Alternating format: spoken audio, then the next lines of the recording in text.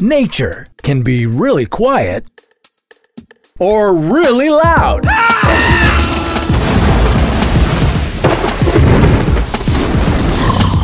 It can even be musical. We hear sound almost everywhere on Earth, but what about sounds from space? Despite what you might hear in science fiction movies, you can't hear any sound in space. But what if we found a way to listen to the stars, especially our sun? How loud is the sun? How could we listen to it? And what would the sun sound like? This is What If, and here's what would happen if we could hear the sun. Even though we can't hear it, since sound doesn't travel through the vacuum of space, the sun is incredibly loud. The immense power emanating from its core produces sonic waves that travel and bounce around inside it. Scientists aren't exactly sure how loud the sun is, but they estimate that there would be at least 200 watts of sound power for every square meter. This would be the equivalent of 329 decibels, which is so loud that it would kill you. Think of it being like an opera singer shattering a glass, but in this case, you're the glass. Our atmosphere here on Earth provides a medium for sound waves to be heard. If a crow caws or a cat meows, these sound waves produce vibrations in the air molecules around us, forming frequencies that vibrate in our eardrums. Even though space lacks an atmosphere to transmit sound, there are still particles within the plasma of space that can be affected by sound. These ripples of energy are known as magnetisonic waves. Like sound, they are pressure waves, but they're also magnetic. They're also very small and quiet, around minus 100 decibels. To put this into perspective, a normal conversation is about 60 decibels.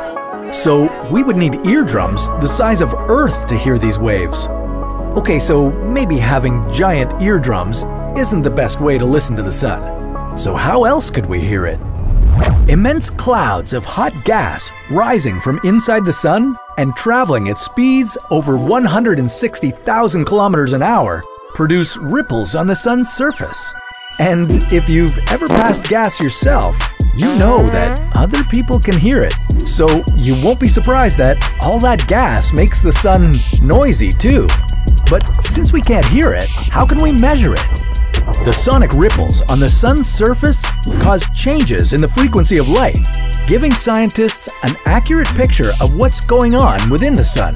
Scientists can measure these light frequencies and translate them into sound waves using a Doppler graph on the Solar and Heliospheric Observatory spacecraft.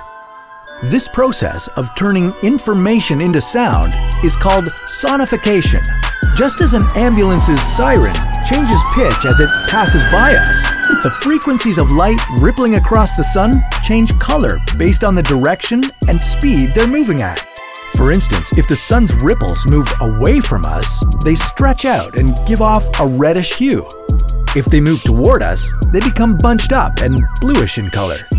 With so much movement and activity on the surface of the sun, it vibrates at many different frequencies. Using a computer, scientists can translate the motion of the sun's light waves into sound waves, which are then sped up so that humans can hear them. This produces a sound similar to church bells hitting several notes simultaneously. As frequencies overlap and mush together, they create rhythmic bass thumps over a constant background hum. It's kind of like a heartbeat near a refrigerator. So what if we could actually hear the sun with our own ears? Hypothetically, if space had an atmosphere like ours, how loud would the sun be here on Earth? Well, due to the inverse square law, the sun's sound would travel outward in all directions, meaning that the surface area of the sun's sound would get larger and larger as it emanates outward. But the number of watts per square meter when the sound reaches Earth would be reduced to just 5 milliwatts. This is the equivalent of 90 decibels, or the sound of a motorcycle engine right by your face. It would feel like being at a loud rock concert all the time. You'd probably want to invest in some good earbuds. Luckily, we are over 150 million kilometers away from the sun, and the sound it produces dissipates in space over such a great distance. Frankly, I'd be more worried about having to put up with the sound of a swarm of giant mosquitoes. But that's a story for another What If.